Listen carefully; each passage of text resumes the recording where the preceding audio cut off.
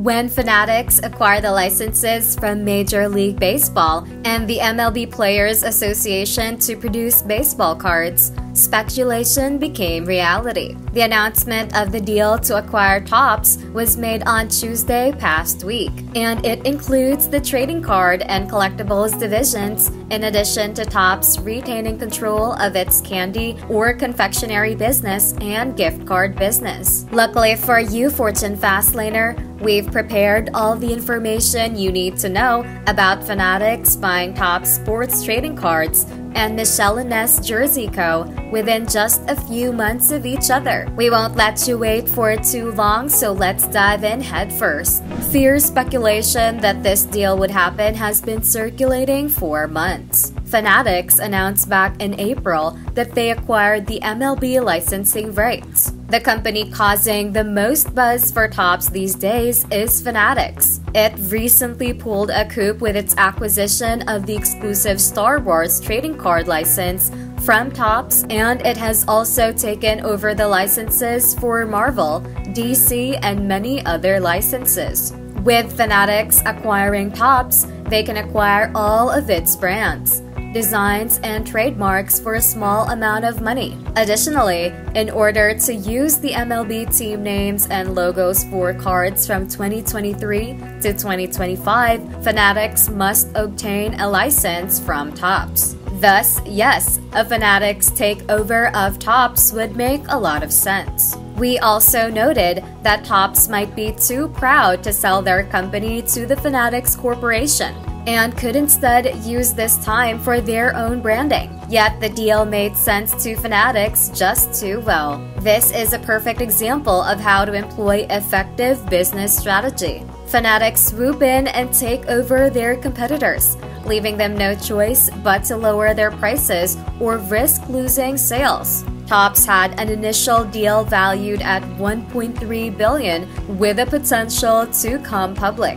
But when Topps lost their license, the deal was put on hold. And then Fanatics fly in like a vulture to acquire Topps at a fraction of the price, paying an estimated $500 million for a wholly owned business. Let's look at how this announcement affects each sport and what current licensing deals might look like in the future. You need a license from the Players Union, such as the MLBPA, in order to produce cards that feature a player's name and photo. Then you need a league license from the team, like an MLB license, for example. Number 1. Basketball card licenses. Since 2009, Panini has been the exclusive licensee for the NBA and the NBPA. Fanatics signed a deal to become the exclusive licensee starting in 2026. Number 2.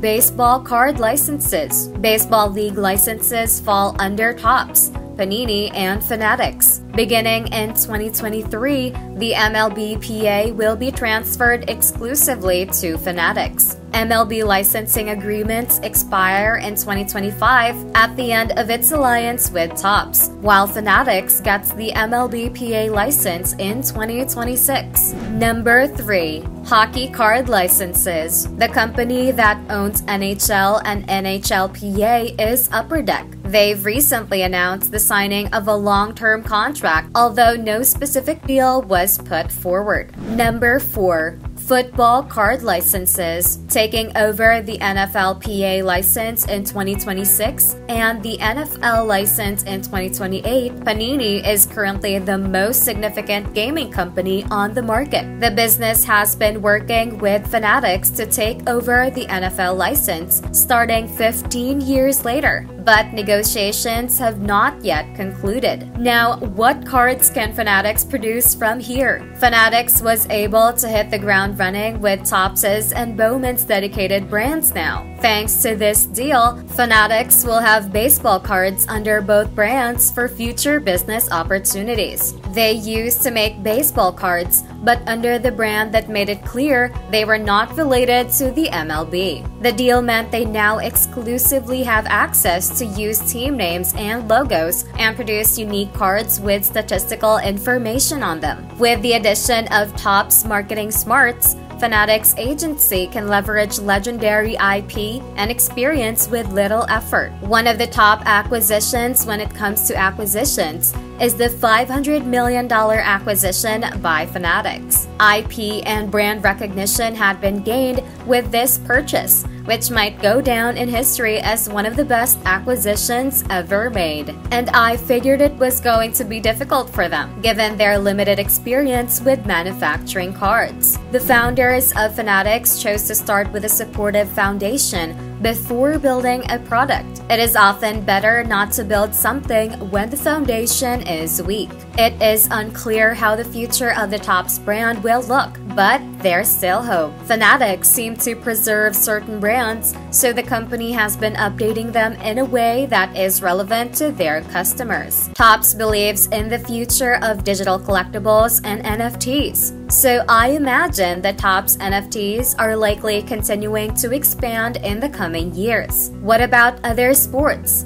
Basketball, football, hockey. For hockey, Fanatics has limited options since Upper Deck has signed a long-term contract with NHL and NHLPA. However, if they wanted to acquire as well as have access to the NHL licenses, they could do so by swooping in, which is what they did. Regardless of the market share, with their exclusivity contract up until 2026, Panini can't do anything until then. These collectors I've spoken to are excited about the potential return of Chrome baseball cards and Topps baseball cards in the future. However, Panini is still unannounced with an NFL license, as Copymatic does have a deal with the NFLPA starting in 2026. I could see Copymatic getting an NFL license from 2024 onward and encountering some issues with Fanatics being a target. Fanatics have controlled the top spot in the baseball card market for a long time now. The present holes in their future are lack of near-term licenses in basketball and football, two sports where Fanatics cannot make any cards until 2026. As Panini, the maker of football and basketball team stickers,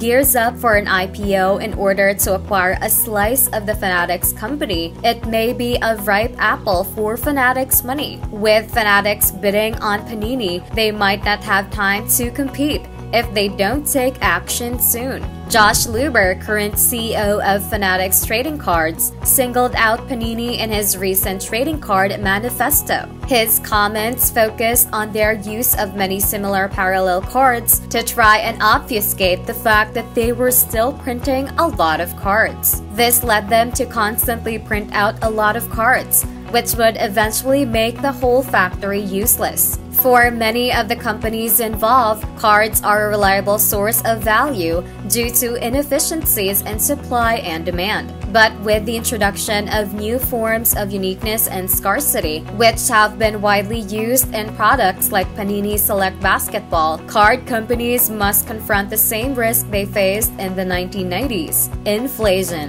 Will cards be worth 100,000 one-by-one copies? Maybe. As with most collectible goods across industries, if everything is unique, then nothing is unique, and nothing has any additional value. ROI on boxes will be low, volatility will be low, and there won't be any chance at a big hit. The box would simply be worth little or nothing, ideally worth no more than spare change, because each pack would produce slim returns after the initial purchase. The problem is simply manifested as inflation in new forms. This is on point with what Luber thinks should happen. He's thinking about the future of the hobby, so it's more attractive to collectors and investors. In the future, there will be changes to hobby as a whole, with Fanatics thinking of the longer term. Some criticism is still present, but overall, the company appears to be thinking ahead. It makes sense that one of the pivotal moments in the history of Michelle and Ness came from a company whose name implies adaptation. The company's director of Authentics and Archives, Lynn Bloom,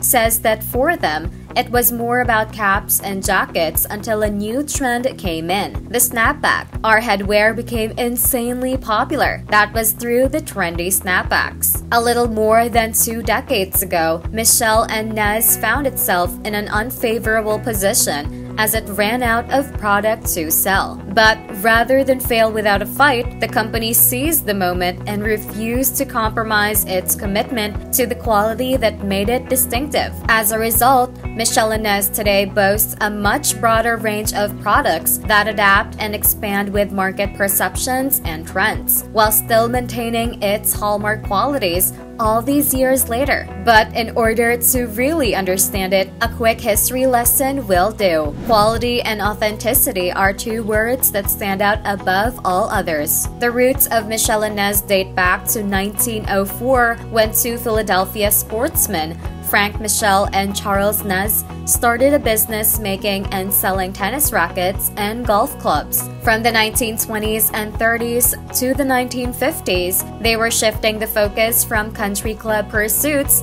to more accessible pastimes. They began selling athletic equipment and apparel to sports teams, involving themselves in high school, college, and pro teams. Between those decades, they would become worn on the uniforms of Eagles, Phillies, Flyers, and other professional sports teams, as well as hundreds of high school and college squads. In the early 1950s, Converse was bought by Sisto Capolino, who'd begun working there as a clerk when he was 13 years old, freshly arrived from his native Italy. Sisto's son Peter would join the family business and eventually take over when his father died in the late 70s. The timing was less than ideal. Unable to compete with national sporting goods chains or the major sneaker companies, Peter soon realized that his company's path was unsustainable. The need for vintage baseball jerseys matched with Capolino's genius in the summer of 2015 when he recreated vintage baseball uniforms. Unlike his competitors, he insisted that he get it right, so going over a library of old magazines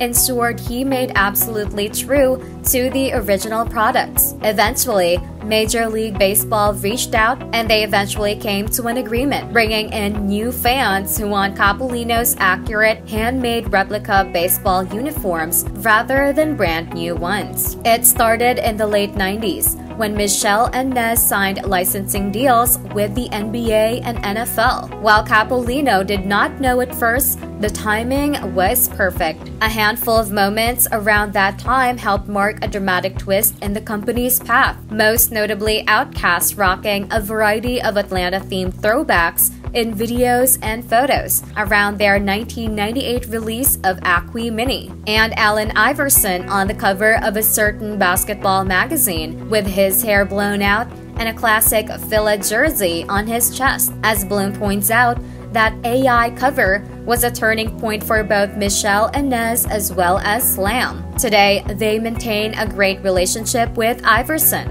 and their iconic jersey continues to be a popular seller for fans everywhere. Michel & Ness turned into the brand it is now because of the throwback craze. The company quickly became a recognized name in regard to vintage style and technology. Trends come and go, but companies such as M&N are always on the move in order to stay up to date with today's technology. The next step for Bloom, who has been with the company since 2001, was to design apparel. We had all that success with authentic football jerseys, so it was a natural progression for us to make other apparel, says Bloom. They partnered with their league partners, starting with track jackets and fitted hats. Popular trends like jerseys were dying out when Michel & Ness started the throwback vintage craze, so the company continued expanding to focus on history. As Michel & Ness broadened their customer base to include casual fans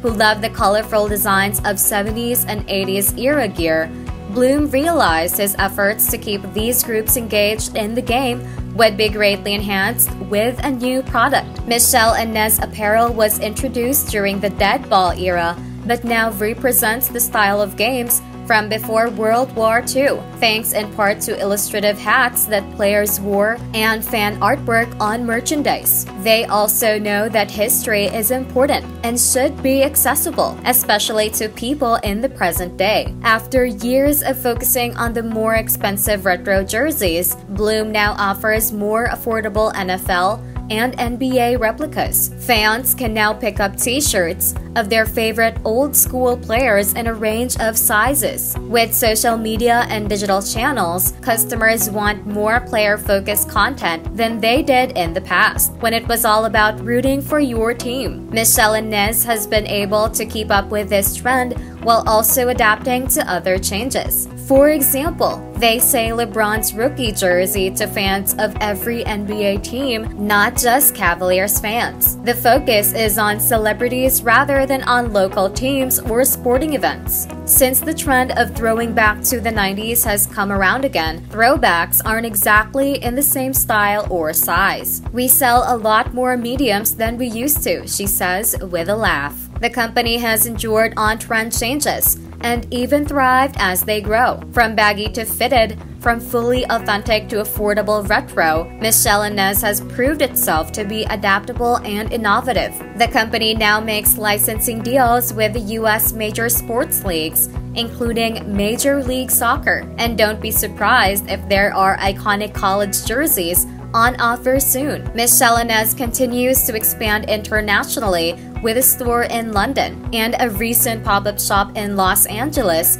complementing the flagship store in Philadelphia. And there is potential for greater international growth. Closer to home, Michelle and Ness has stores or dedicated retail spaces at various stadiums and arenas all around the United States. What makes this company great is the commitment to authenticity and quality, which also ensures Michelle and Ness remains one of the hottest brands in sport. All of their popular designs are based on items that have long since passed from relevance, like a player who has retired or an era in sports history. As a result, things stay the same, like the company's name or the brand's products. That's it for this video, Fortune Fastlane. Remember to subscribe to our channel. And if you feel like we've delivered value, please share this video with one person. That's right, just one person, as a token of your appreciation for the hard work we put into making content that educates and helps you on your mission of building your own fortune. Remember, you can watch video after video, but it isn't until you actually take action that you'll start to see results. See you soon.